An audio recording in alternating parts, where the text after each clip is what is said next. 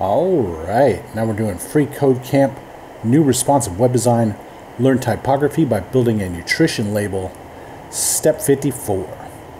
So below our last P element, we're going to create another P element with the text sodium 160 milligrams, 7%. And we're going to wrap that text sodium in a span element with the attribute set to bold, 7% wrapped with bold.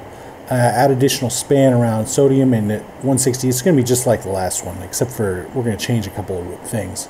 So basically, since that's the case, we're going to come over here, copy up to this little arrow, copy that, come down here after this arrow, paste it.